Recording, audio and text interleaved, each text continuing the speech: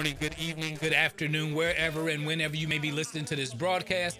I'm Mark Holliday. Welcome to your encouraging word for today. Hey, I just want to drop an encouraging word on you today and give you some hope in some certain areas. Many times when I'm challenged with something, going through something, the first thing I do, I go start searching through the word of God, which is the will of God, which are the promises of God. And again, I say this because this makes an individual, you, the child of God, me, it makes us more confident in what God wants us to do, specifically in carrying out his will. And when I say his will, I'm talking about his wishes, his desires, and his intentions for your life. There is nothing greater than to know that you're walking in the will, the purpose, and the plan of God. And in doing so, you can walk in confidence. And that's the goal of my message today, real fast, just to encourage you to walk in the will, the purpose, and the plan of God. Do you know provision is in the will of God? I once heard a preacher say one time, and I never forgot this. He said, God, give me everything you have for me. Simply give me your will. And when you ask for God's will, you're asking for his provision. You're asking for your healing. You're asking for your success, your prosperity. You're asking for the protection of your family. You're asking for everything that belongs to you. And if you don't know the will of God, you'll end up doubting God. And one of the worst places to be in is to be in a place of doubt. Then you can't receive from God.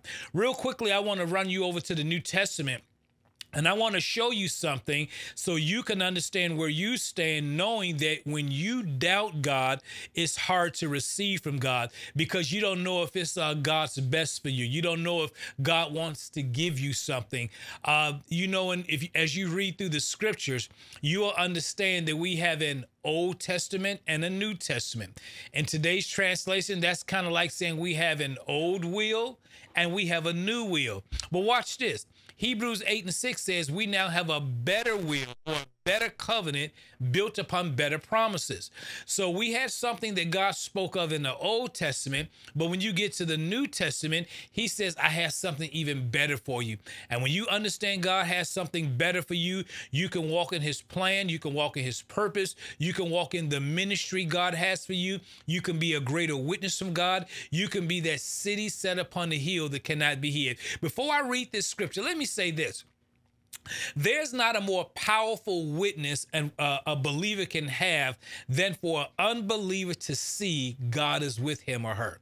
Meaning this, they see God blessing you. They see God taking you through.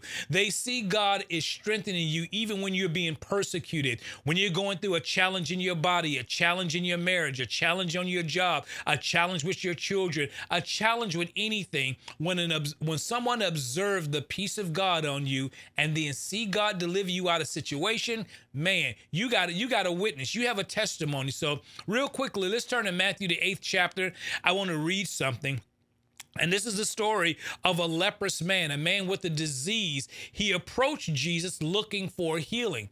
And if you know anything about leprosy, if you had leprosy in those days, when you were on the street, you had to literally walk down the street and scream out, leprosy, leprosy, leprosy, to let people know that you were diseased. How embarrassing that must have been. Just imagine walking down the street and someone screaming HIV, HIV, or whatever illness or disease that you have, to let people know not to come in contact with you. Well, this individual approached Jesus and asked for healing, but he was stuck in a particular situation. He was doubting if it was the will of God that he can be healed. And in today's challenge, just imagine if you have an incurable disease or an ailment, and the doctor said you're going to have to live with this for the rest of your life. And then you approach God. You already found out what the scientific community has said. Now you're approaching God. And now, what is God's will for my life? Is it for me to live for the rest of my life with this? Or can God heal me? Let's find out what Jesus did and what he said in regard to this matter. Matthew, the 8th chapter, starting with the 8th verse, it says, when he was come down from the mountain, speaking of Jesus, great multitudes followed him. And behold, there came a leper and worshiped him, saying, Lord, if thou will, thou can make me clean.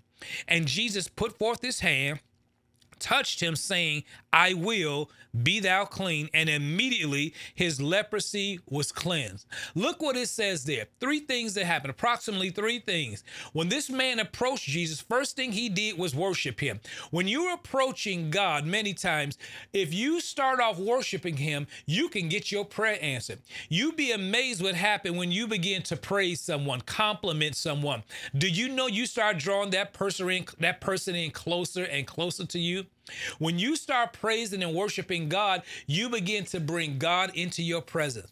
In the Old Testament, the scripture says when they dedicated the temple, they began to play on all the instruments, and it says, and the glory of the Lord filled the temple. They didn't have to go looking for God. God came looking for them because they began to worship him. Second of all, this man approached Jesus and he said something. He said, if it's your will, if it's your will, Lord, you can make me clean.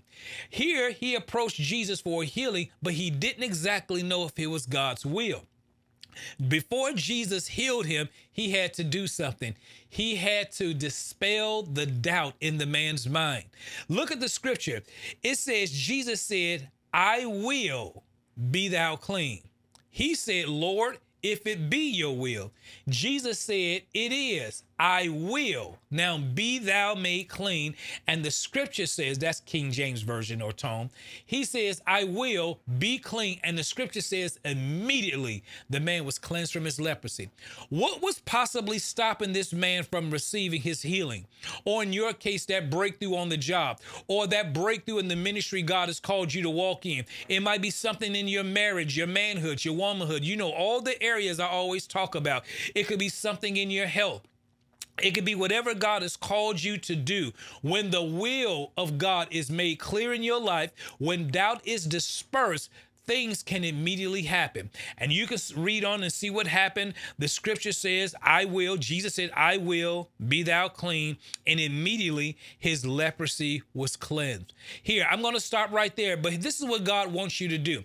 As you begin to read the word of God, know already that God has done all that he's going to do. All you need to do is receive it. That's right. If God has called you to the ministry to be a burning and a shining light, he has anointed you. He's given you his spirit. He's given all of us the ministry of reconciliation. If he's given you the ministry of giving, if he's given you the ministry of teaching or prophesying, and when I say prophesying, prophetically teaching and preaching the word of God, whatever he's called you to do, once that will is made clear, watch out. You're getting ready to see some breakthroughs. So this is what I want you to do. For the next week, I want you to just start reading. Get a thought, get a designation in your mind, and let it be the will of God. And you're going to be asking God, Lord, what is it that you've called me to do? Or, God, is it your will that I do this or have this or become this? Watch the scripture start speaking to you, and God is going to show you, it is my will, and be thou whatever it may be in your life, whether it's heal, whether it's ministry, whether it's your marriage, something in your manhood, your womanhood.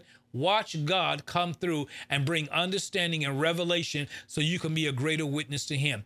Before I end this broadcast, I want to always end it with this. If you don't know Jesus Christ as Lord and Savior, in Romans, the 10th chapter, in the verses 9 and 10, it said, if you confess with your mouth the Lord Jesus and believe in your heart that God has raised him from the dead, you shall be saved.